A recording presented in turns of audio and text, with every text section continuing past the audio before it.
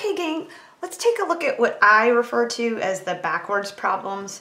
That's not a technical term. I just think of it as I'm not actually finding the confidence interval, I'm finding a sample size. So to me, it's kind of backwards, where usually I'm given a sample size and I find a confidence interval. But what we're going to do here is we're going to figure out what is the sample size for a desired margin of error. And if you remember that phrase from chapter 7, as sample size increases, variability decreases, it's the same deal here. As sample size increases, your margin of error decreases.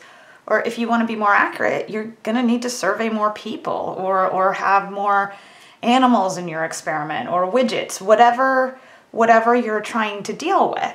So you'll hear this term in statistics called margin of error. When you hear this term, think of the end piece of your confidence interval, the part that you plus or minus. So this formula right here is everything we add to our statistic, right? In a confidence interval, you had p prime plus or minus this thing, and this thing is called a margin of error. And your book uses the abbreviation ME, which is fine. I tend to use MOE, that was the one I learned on, but you can see they mean the same thing. Some folks will use the term error bound. So you've got three ways of referencing the same piece of your confidence interval, and that piece is everything after the plus or minus. So margins of error are always comprised of a critical value times a standard error. And we remember this standard error from chapter 7, that was when you were in proportion land. So what we're going to do with these problems is we're going to solve for sample size. You'll be given a margin of error, and then you'll try and figure out how many folks do you need to include in your survey or in your experiment to get that margin of error. So as we read through example 7, I want us to be on the listen for what land we're in. And you might know, even just getting started, we're going to be in proportion land because I haven't even talked about mean land yet.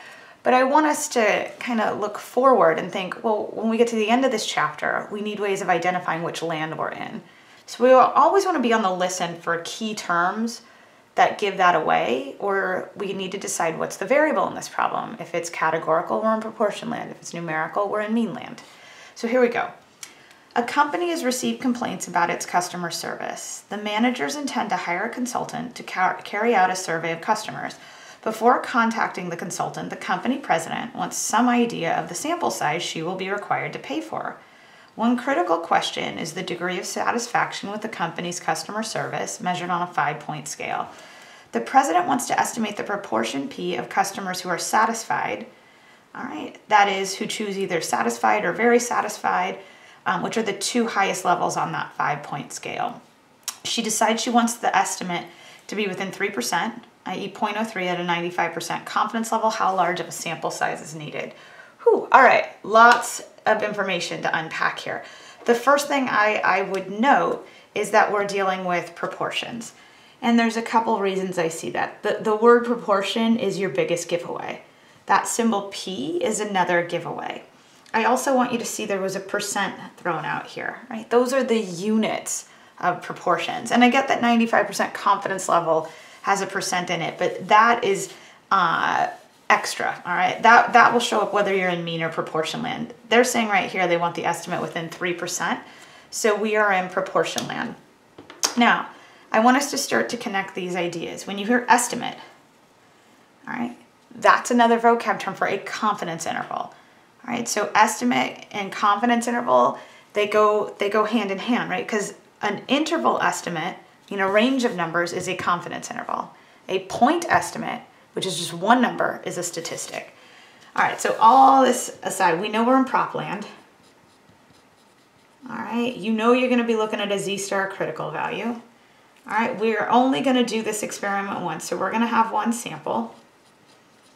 And we need to figure out what that sample size is, right? This president, she doesn't want to pay to have 10,000 people in this survey if she only needs 5,000.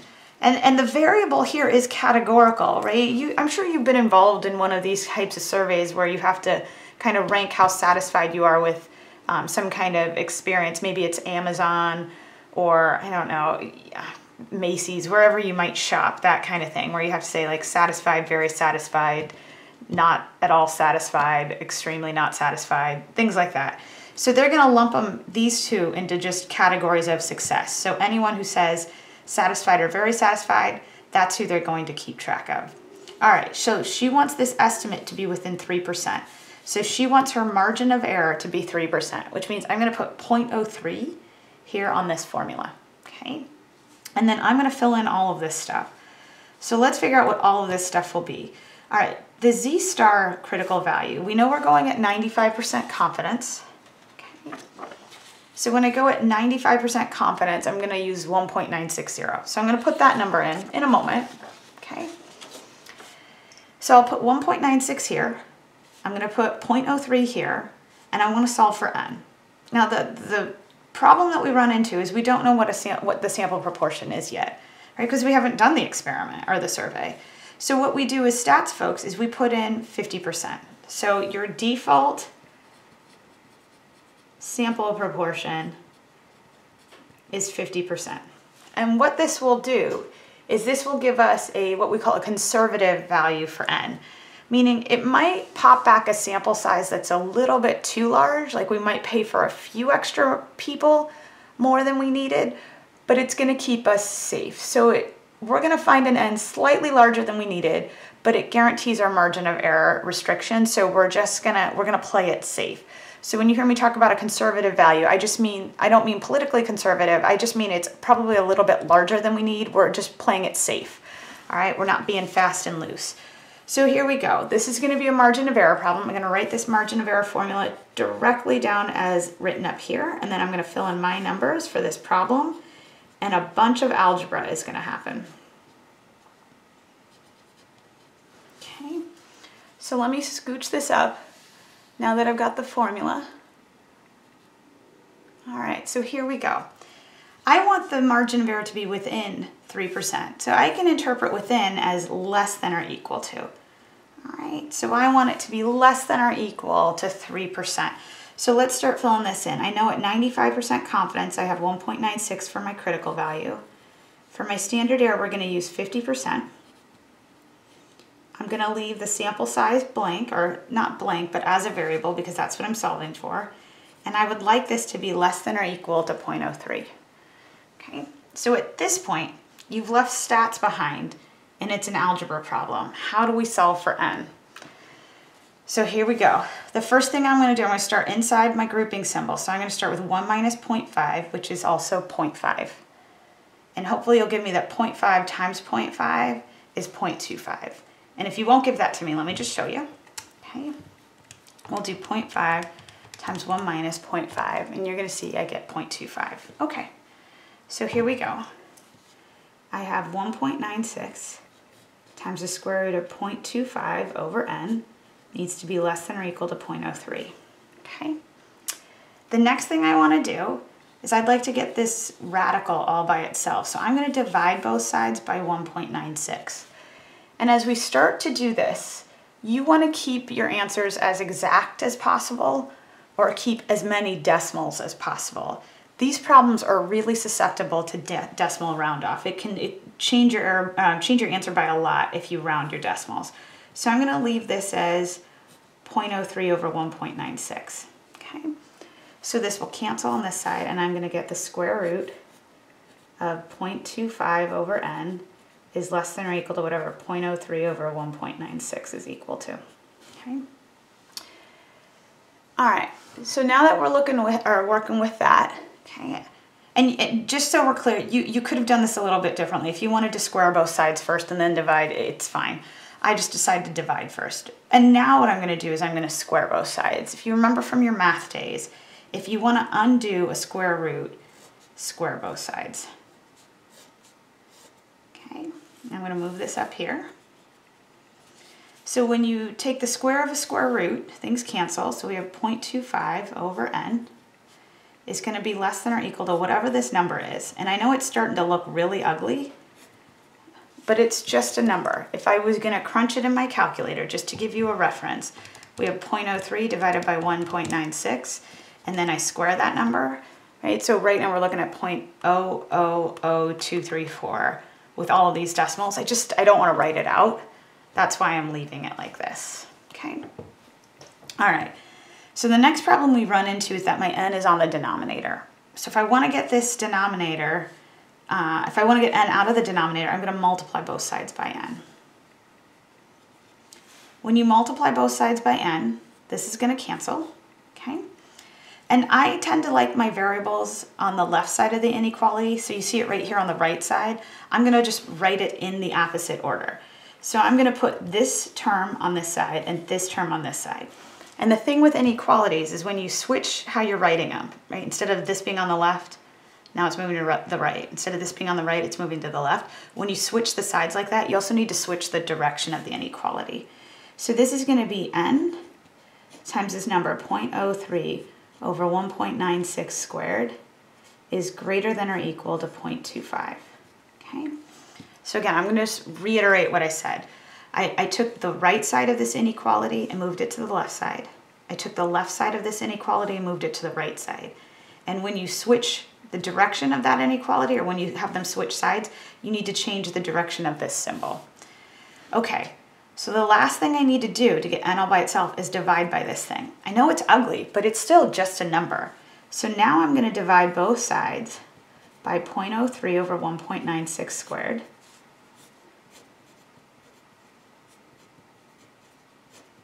All right, now this will cancel. And whatever this is equal to, n has to be greater than or equal to 0.25 divided by 0.03 over 1.96 squared. Okay, and yes, it's ugly. I'm not denying it's ugly, but it's just a number. So let's see what we're getting here. N will have to be greater than or equal, and let's try this, okay?